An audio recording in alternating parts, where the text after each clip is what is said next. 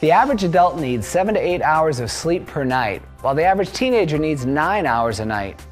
Circadian rhythm disorders are disruptions in a person's circadian rhythm which causes sleep disorders. The circadian rhythm, also known as the body clock, is a 24-hour cycle that tells your body when it's time to get up and go to sleep. Studies have shown that people who have a circadian rhythm disorder respond well to bright light therapy. Bright light therapy is designed to reset a person's circadian rhythm to a desired pattern. Circadian rhythm disorders are treated based on the kind of disorder diagnosed. The timing, strength, and duration of bright light therapy will vary based on an individual's severity of the disorder. Talk to your physician or sleep specialist to determine when to use bright light therapy if you suffer from circadian rhythm disorders. For more information, visit our website.